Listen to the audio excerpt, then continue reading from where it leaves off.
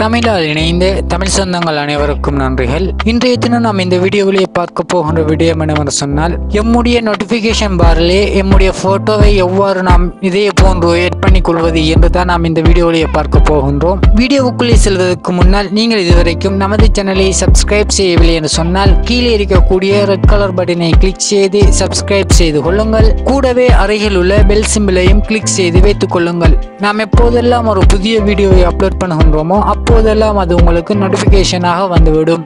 சரி, வாருங்கள் வீடியோவுக்குள்ளே செல்லலாம்.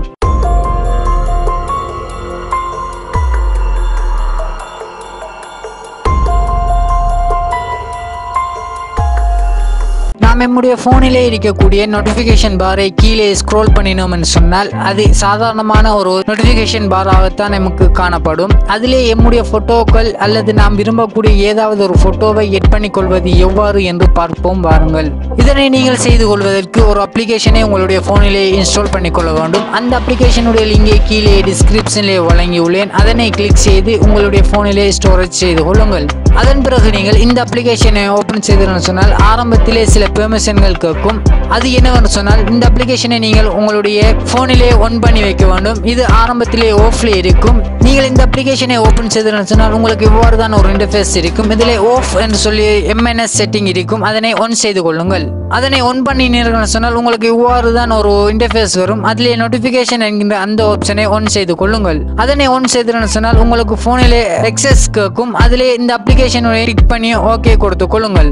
அதன் பிறகு கீழே இருக்கக்கூடிய டன்னை கொடுத்தீர்கள் சொன்னால் போதும். நீங்கள் இந்த அப்ளிகேஷனை உங்களுடைய போனிலே அக்சஸ் பண்ணிக்கொள்ள முடியும். அதன் பிறகு பார்த்தீர்கள் சொன்னால் உங்களுடைய நோட்டிபிகேஷன் பாரிலே எவ்வாறு பேக்ரவுண்ட் கலர் இருக்க வேண்டும், அது மாத்திரமல்லாமல் ஐகான்களுடைய கலர் எவ்வாறு இருக்க வேண்டும் என்று கேட்கின்றார்கள். இதிலே நீங்கள் டிஃபால்ட்டாக எல்லாமே கருப்பிலே இருக்கும். உங்களுக்கு தேவையான கலரை சேஞ்ச் பண்ணிக்கொள்ள முடியும். எம்முடைய நோட்டிபிகேஷன் பார்ல எவ்வாறு எம்முடைய போட்டோவை எட் பண்ணிக்கொள்வது என்று சொன்னால் கீழே ஸ்க்ரோல் பண்ணி பாருங்கள். அதர்ஸ் என்று சொல்லி ஒரு ஆப்ஷன் வழங்கியிருப்பார்கள். அதிலே கஸ்டம் பேக்ரவுண்ட் இமேஜ் என்று சொல்லி ஒரு ஆப்ஷன் வழங்கியிருக்கின்றார்கள். அதனை கொடுத்துக் கொள்ளுங்கள். அதனை கொடுத்தீர்கள் சொன்னால் செலக்ட் இமேஜ் என்கின்ற இந்த ஆப்ஷனை கொடுத்துக் கொள்ளுங்கள். அதன் பிறகு உங்களுடைய கேமராவை எலோட் கேட்கும். அதனை கொடுத்து எலோட் பண்ணிக் கொள்ளுங்கள்.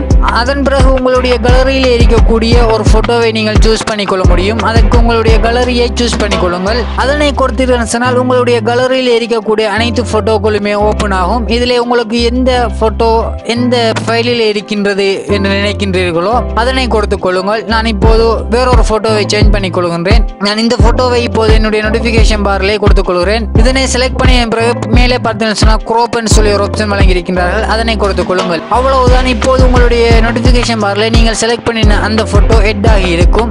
இப்போது பார்த்தீங்கன்னு சொன்னால் நான் இப்போது என்னுடைய போட்டோவை எட் பண்ணிவிட்டேன். இன்று நான் பார்த்த இந்த அப்ளிகேஷன் உங்கள் அனைவருக்கும் மிகவும் பிரயோசனமாக இருக்கும் என்று நான் நினைக்கின்றேன். இந்த வீடியோ பிடித்திருந்த லைக் செய்யுங்கள். இந்த வீடியோ பற்றிய கருத்துக்களை கீழே உள்ள கமெண்ட் பாக்ஸில் கமெண்ட் செய்யுங்கள். இந்த வீடியோவை உங்களுடைய நண்பர்களுடன் ஷேர் செய்து கொள்ளுங்கள்.